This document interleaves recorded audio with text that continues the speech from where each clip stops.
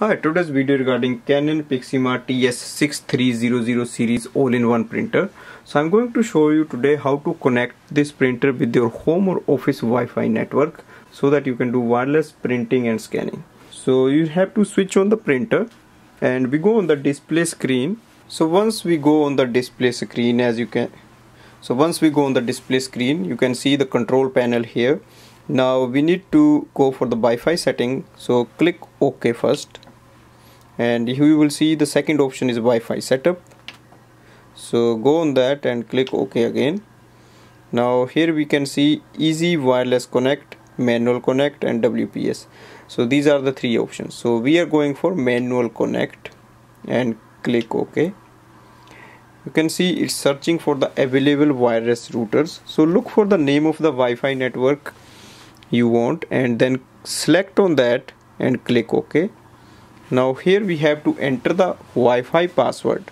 So to do the enter the password, you can use these buttons. So this button is actually to change the alphabet upper and lower case and to change it into a digit or a special character, and these you can use to choose if you want to write something. For example, if I'm going to write down capital P, so I'll click on this first.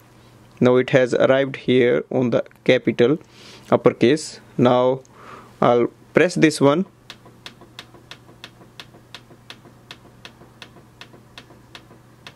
and here you can see it has arrived on P. Now to do a lowercase, again go on the screen, look for lowercase here, and now you can enter that.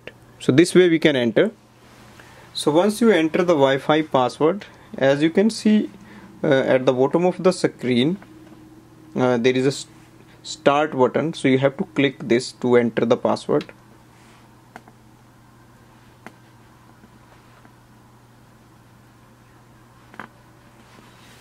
And now wait for it, and it will be connecting to the wireless router. So just wait for the confirmation here. You can see the final screen says connected to the wireless router, and we can click on OK. Now it is connected with our wireless or Wi-Fi network and we can use it wirelessly. Thanks for watching.